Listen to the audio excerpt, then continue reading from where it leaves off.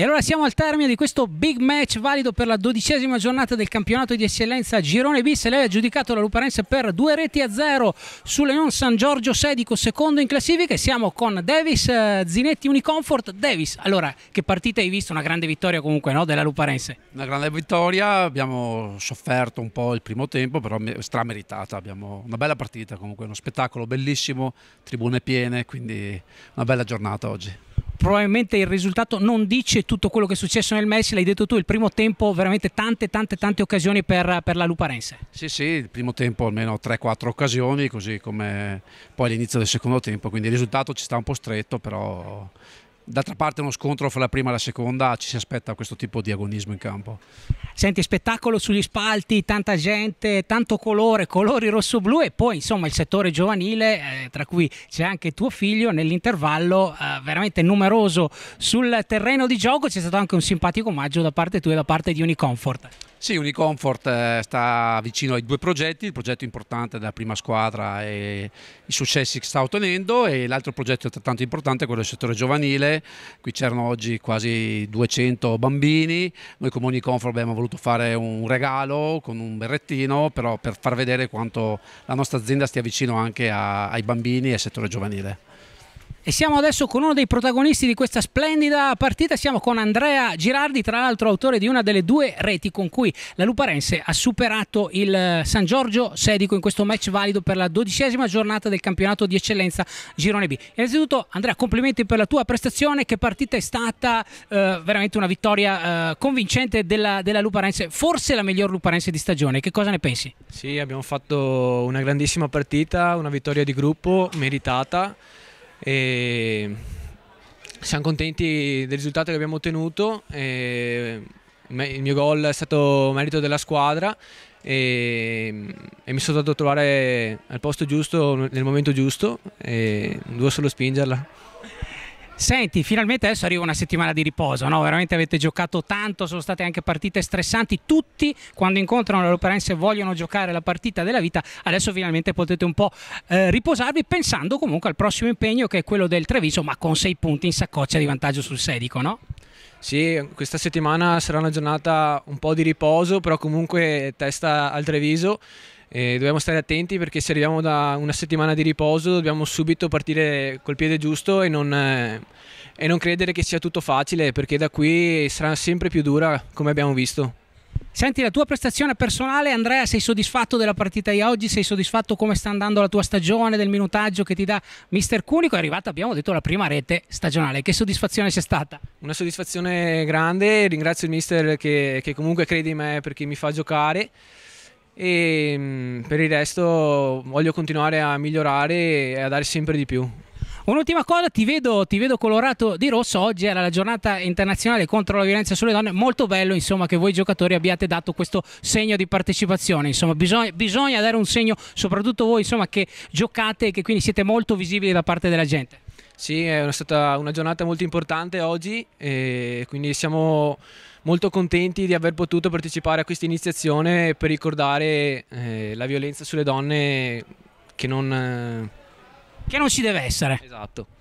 Grazie Andrea, grazie e complimenti. E siamo al termine di questo big match tra Luparense e Sedico con il presidente della Luparense Stefano Zarattini. Allora, presidente, un 2-0 convincente, probabilmente la miglior Luparense di stagione. Penso non ci sono dubbi che oggi abbiamo disputato la più bella partita della stagione, una partita straordinaria dove c'è stato ritmo, intensità, azioni da gol, cioè tutto è andato bene.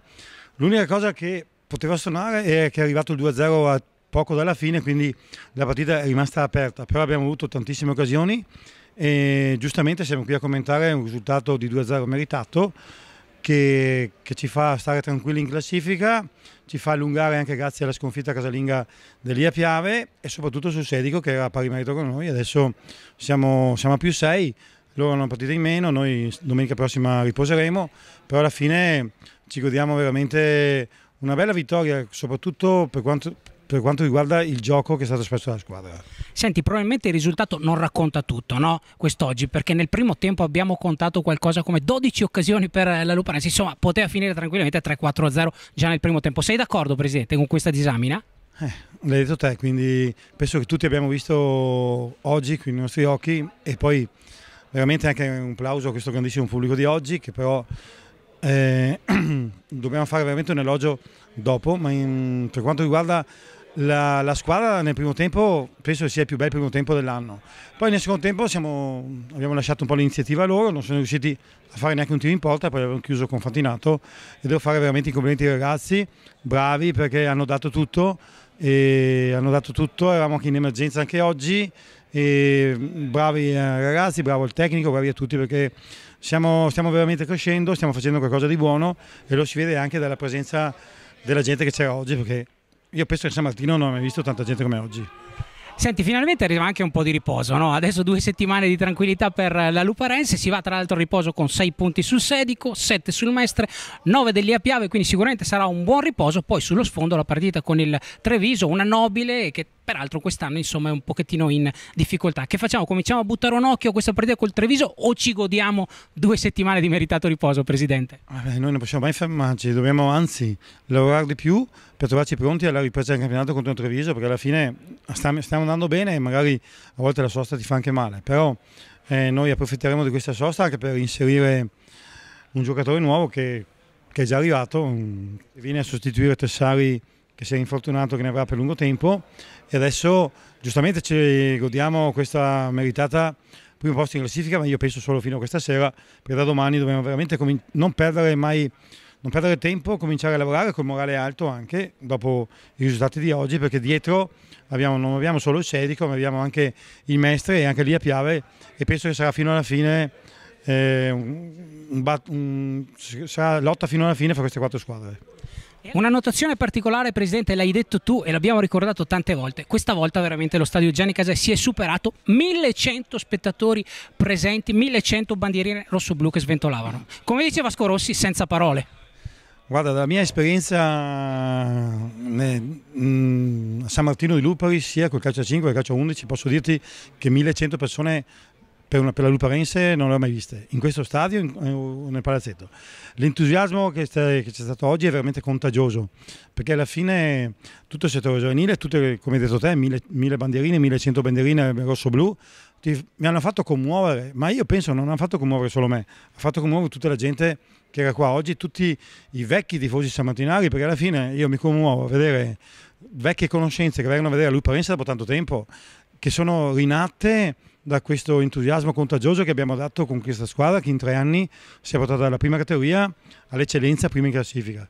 Quindi bellissimo e ripeto, siamo contenti come società del lavoro che stiamo facendo e di tutto questo entusiasmo contagioso, di questo pubblico, di questa pieno di gente, che poi alla fine ci sono gente dai 5 ai 88 anni, perché ho visto uno di 88 anni oggi a vedere la partita che era un vecchio tifoso della Luparense, quindi questo è il bello del calcio. Oggi è ancora più bello perché abbiamo vinto e festeggiamo i primi posti di classifica. E allora con questo colpo di mercato che ci ha dato il Presidente si chiude qui la trasmissione e ringraziamo tutti quanti. L'appuntamento naturalmente, l'abbiamo detto, sarà fra 2 settimane, il 9 dicembre, in occasione del match tra Treviso e Luparense. Un saluto a tutti e forza Lupi!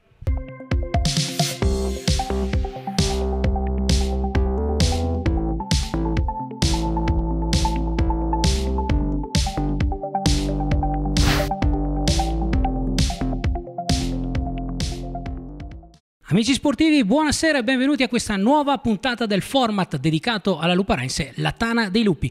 Ospiti questa sera qui con noi l'allenatore della Luparense, mister Enrico Cunico. Buonasera a tutti. E l'allenatore dell'Unione San Giorgio Sedico, mister Bruno Gava. Mister, grazie per essere qui con noi. Grazie a voi e a tutti i telespettatori. Bene, cominciamo proprio con lei, mister Gava. Allora, al termine di questo match, questo veramente big match della 12ª giornata del campionato di eccellenza Girone B, vinto dalla Luparense per 2-0 sul tuo Sedico, come giudichi innanzitutto, mister, la prestazione dei tuoi ragazzi quest'oggi?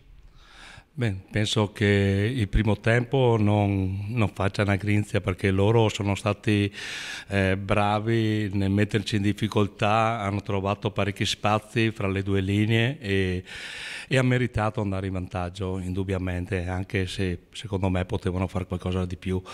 Però dico che la reazione da parte della mia squadra nel secondo tempo è stata positiva. abbiamo cercato di mettere in difficoltà la squadra avversaria, però non ci siamo riusciti, peccato, e guardiamo avanti.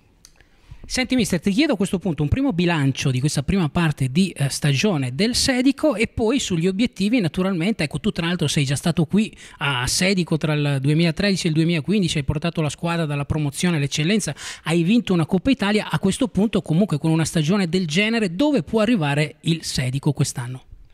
Ma noi all'inizio dell'anno non ci siamo prefissati degli obiettivi, ho cercato solo di lavorare con serenità e dopo di tirare le somme alla fine della stagione. So di avere un gruppo di ragazzi eccezionali, di ragazzi che volenterosi, hanno voglia di impegnarsi, di mettersi in luce, e dopo vedremo. In questo momento non posso recriminare niente perché stiamo facendo un'ottima stagione, abbiamo trovato di fronte delle squadre di altissimo livello, visto la Luparense ma anche il Mestre, dopo ci sono squadre mai come quest'anno. Nel nostro girone ho trovato delle squadre che si allenano al pomeriggio, ce ne sono ben 6 e questo la dice lunga di che livello è questo campionato di eccellenza del girone B. Grazie mister Gava, e allora andiamo con mister Enrico Cunico. Mister, complimenti innanzitutto, dopo le vittorie con Union Pro e Strana arriva anche questa, probabilmente la più importante, contro un Sedico secondo in classifica, reduce da un'ottima prima parte di stagione. E allora quanta soddisfazione c'è, no? Più 6 oggi sul Sedico. Sì, tantissimo, perché oggi abbiamo dimostrato di essere e di meritare anche il primo posto, dove secondo il mio punto di vista abbiamo fatto un grandissimo primo tempo e potevamo chiuderla ancora prima la partita, però faccio i complimenti ai ragazzi perché è dall'inizio dell'anno che siamo primi, non abbiamo mai mollato anche nelle difficoltà che abbiamo avuto con qualche infortunio, e quindi ripeto, la strada è lunga, però i ragazzi stanno facendo quello che devono fare, impegnandosi al massimo, un gruppo straordinario, tutti a disposizione, chi gioca, chi non gioca, chi entra dimostra anche oggi come Fantinato di essere in condizioni di brillare subito, e quindi la forza di questo gruppo fa sì che poi i risultati vengano dalla nostra parte. E ripeto, dobbiamo non montarci a testa perché il campionato è ancora lungo, però quando fai queste prestazioni qua è chiaro che trovi un po' di autostima, trovi sicurezza, trovi tranquillità e fa sì che puoi crescere ancora, e dobbiamo crescere ancora, però siamo sulla strada giusta. Senti mister, è proprio il Sedico la squadra che potrà impegnare maggiormente, in base a quello che hai visto in questa prima parte di stagione, impegnare maggiormente la Luparense per il traguardo della Serie D? Vedi anche il Mestre, vedi lì a Piave, vedi delle outsider, come vedi la lotta per la conquista del primato in questa stagione? Ma tutte le partite sono difficili, è chiaro che sapevamo di incontrare un'ottima squadra organizzata, con 2 giocatori, 2 attaccanti importanti, sapevamo che le ripartenze erano la loro forza, e quindi abbiamo cercato di non far ripartire la squadra, siamo stati bravi nelle azioni preventive, tenendo palla e quindi cercando di addormentare ogni tanto la partita, però ripeto, il Sedico sicuramente non è lì per caso, perché negli ultimi penso 5 anni ha detto anche del direttore suo, è la squadra più forte che ha avuto in questi campionati, e quindi fa tutto il massimo rispetto, perché comunque i punti che ha fatto sicuramente se li ha guadagnati sul campo. Grazie mister, allora chiediamolo proprio anche a mister Gava un giudizio su questa lotta per la conquista della Serie D. Ecco, chi vedi insieme al Sedico e alla Luparense? Saranno queste due le squadre che si giocheranno il primato, oppure vedi delle outsider, vedi il Mestre con cui tra l'altro hai giocato e hai perso l'unica partita tra l'altro prima di oggi alla Sesta per 2-1? Come vedi questa lotta per il primato mister? Ma penso che ci siano 4-5 squadre che possono rientrare, anche la Lia Piave, il Mestre stesso, e dopo appena dietro vedo anche un po' il Giorgione che è altalenante nei risultati, però sicuramente ha un'ottima squadra. Niente, speriamo che sia un campionato vincente, che siano squadre che lottano di nuovo per cercare di fare ancora questo campionato già eccellente, ancora più bello. Senti, adesso naturalmente la Luparense riposa, il Sedico gioca in casa con il Treviso nella prossima giornata, c'è la possibilità di accorciare senz'altro le distanze. Il Treviso insomma un impegno sicuramente un pochettino meno difficoltoso di quello di quest'oggi, un Treviso nobile e decaduta che si trova in questo momento in una parte bassa della classifica. Come vedi il match della settimana prossima, mister? Ma sicuramente le partite sono tutte difficili da prescindere da chi troviamo di domenica in domenica. C'è sempre stare sul pezzo, c'è da stare sempre attenti perché le insidie sono dietro l'angolo. Il Treviso l'ho visto ieri a giocare, secondo me non è una brutta squadra, dopo molto probabilmente sono sicuro che cercheranno di andare nel mercato e cercare di sistemare la squadra, e il mercato apre proprio sabato.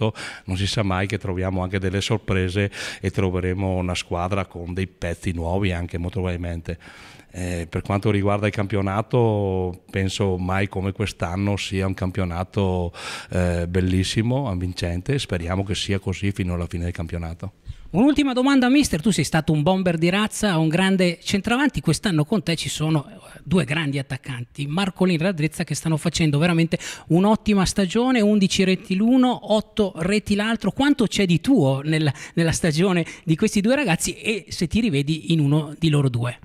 No, sia Radrezza che Marcolin hanno delle caratteristiche totalmente diverse da quelle mie. Io ero più un centravanti d'aria e niente, però sono giocatori che hanno qualità, sono giocatori che hanno estro e sono molto bravi a trovarsi anche davanti alla porta e sanno finalizzare bene. Dopo speriamo di recuperare Ivo Bez, che è rientrato oggi dopo 2 mesi d'assenza, e speriamo di dare ancora un po' più peso in fase offensiva, che sicuramente ci darà una grossa mano nel proseguo del campionato. Grazie mister Gava. Torniamo in conclusione da mister Cunico. Hai sentito mister Gava ha parlato di mercato anche, sei soddisfatto della tua rosa fino a questo momento? Il presidente ci ha dato una piccola chicca di mercato, che cosa succederà in questa finestra di mercato per la Luparense? Ma il mercato da domani noi siamo un attimino tranquilli perché la settimana prossima la riposiamo, quindi sicuramente fino a questo momento qua non ho potuto pensare al mercato. Da domani al limite ci concentriamo un attimino sul mercato, non dimentichiamoci che comunque Tessari è un giocatore che deve rimanere fuori, quindi sicuramente andrà sostituito. Però, ripeto, in questo momento qua la mia testa era solo e esclusivamente il campionato. Da domani vedremo un attimino, ci incontreremo con la società, daremo delle direttive e poi vedremo cosa potremo fare. È chiaro, ripeto, che qui c'è un gruppo forte, un gruppo solido, un gruppo dove ha dimostrato che tutti sono attaccati alla maglia e hanno dimostrato che tutti vogliono rimanere a Luparense, quindi per noi è già tanto così. E ripeto, se serve qualcosina per rinforzare la rosa, per darci una mano, ben vengano questi giocatori. Senti, adesso finalmente arriva una settimana di riposo, no? Forse ci voleva, perché veramente tanti impegni. Che cosa cambia mister in queste 2 settimane nella preparazione, nell'approccio al prossimo match? Tra l'altro il prossimo match che sarà proprio col Treviso il 9 di dicembre, Treviso che affronterà il Sedico. Sarai a Sedico a vedere la partita, mister? Te la farai raccontare? No, sicuramente andremo a vederla tutti noi, però ripeto, in questa settimana qua dobbiamo staccare un attimino la spina, perché non dimentichiamoci che noi tutte le partite che dobbiamo fare ci troviamo le squadre avversarie che vogliono battere la Luparense, e quindi mentalmente dobbiamo sempre essere al top, e quindi è giusto che questa settimana qua la squadra scarichi mentalmente e poi ci metteremo al lavoro duramente dalla settimana dopo. Però ripeto, in questo momento abbiamo bisogno di rifiatare, ma non sull'aspetto fisico ma sull'aspetto mentale, quindi andiamo avanti e questa settimana sarà una settimana tranquilla. Benissimo, è tutto allora per questa sera. Grazie a mister Enrico Cunico. Grazie a voi. E grazie a mister Bruno Gava. Grazie a voi. Allora, l'appuntamento come di consueto è per la settimana prossima, lunedì alle ore 21:30, sempre sulle frequenze di Caffè TV 24. Un saluto a tutti e forza Lupi. Coraggio ed ardore, Luparense, sei tutti noi, il branco si muove e quando segna fa male.